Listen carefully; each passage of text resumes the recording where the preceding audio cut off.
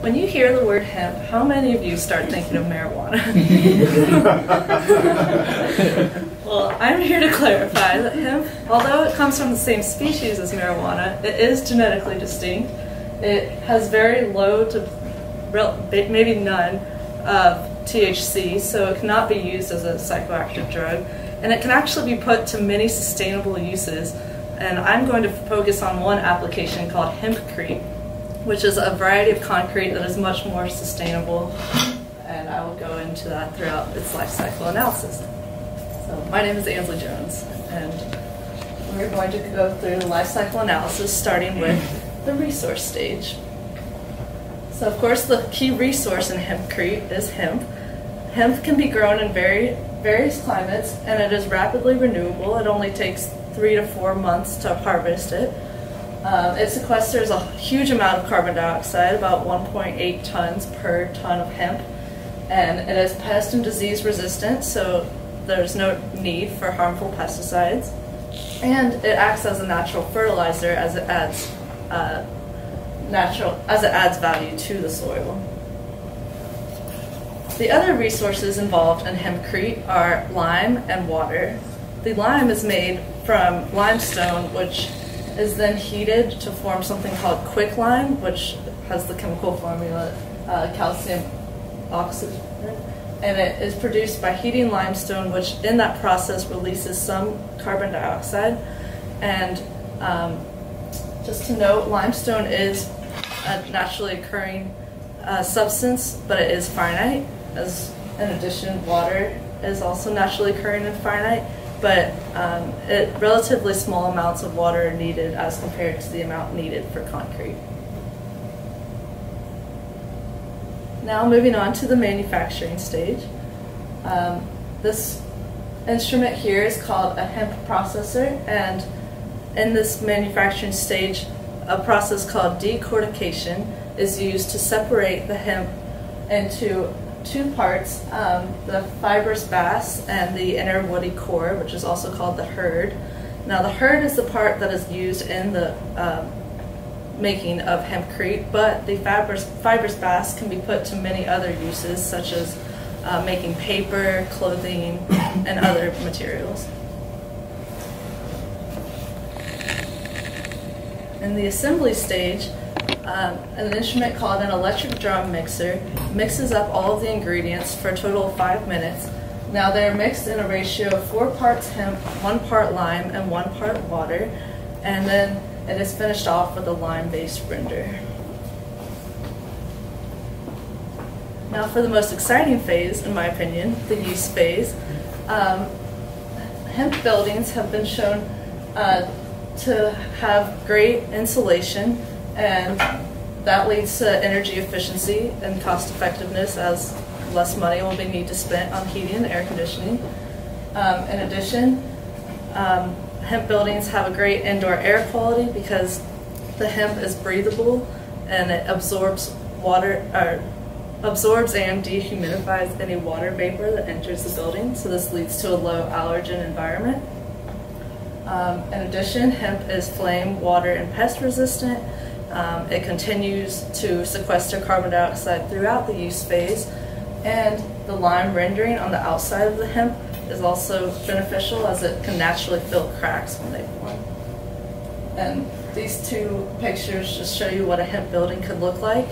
And just so you know, hemp can be used as insulating components and as structural components. Now at the end of life, what would happen?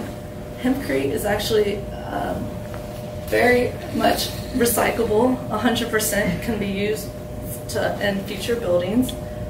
Also, minimal labor would be required for demolishing a hempcrete building, and after crushing up the hempcrete, you can also just leave it in place, as it will absorb into the soil and work as a fertilizer.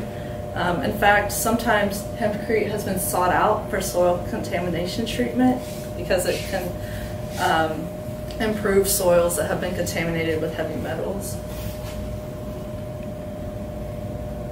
Now, one thing I forgot to bring up throughout this process is transportation. Transportation is probably the biggest area of emissions, as as I mentioned earlier, hemp is illegal to grow in the United States, so it must be imported. Now, the U.S. typically imports it from China, United Kingdom, and Canada, and because of all these emissions that are associated with the importing, I want to bring up the fact that hemp may not be a carbon negative material, as I hinted at earlier. So I want to show one more example of a hemp house. This house was made entirely with hempcrete, hemp plastic, and through all of these building renovations, it was found that the energy savings were as great as 70%. So because hemp has such a great future, we should push for the legalization of the growth of hemp in this country. Thank you.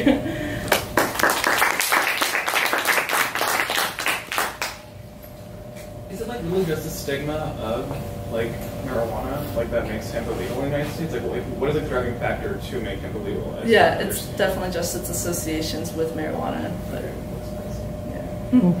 Virginia. So, how strong is hempcrete? Could I use it for a slab of a building? Yeah, it's. I have some data that I didn't include in here, so I don't remember the actual numbers, but it's been just as effective as concrete. I can show you that later. And so there's no Portland cement that's mixed in? No. Could I use it on a slab of a big building, like a residential college? I believe so. Yeah. I can show you some of the case studies I looked up. I mean, it's used pretty widely in Europe and Australia. Like, those are some areas that have taken great advantage of it. Send me a few selected case studies out of Okay, cool. How did you find out about it? So last year, Sophia could also tell you a little bit about this. There's an organization called Turning Green that hosts an event on campus, and I learned about it because they had an informational table about all the various uses of hemp, and I thought it was super cool. Yeah. Do you think it would also be like in competition with some like big industries like the plastic industry or even like the oil industry, because I think it can be used as biofuel too, like if it was legalized? Yeah. Like, is that kind of why it's, do you think that's another reason why it's illegal to grow here?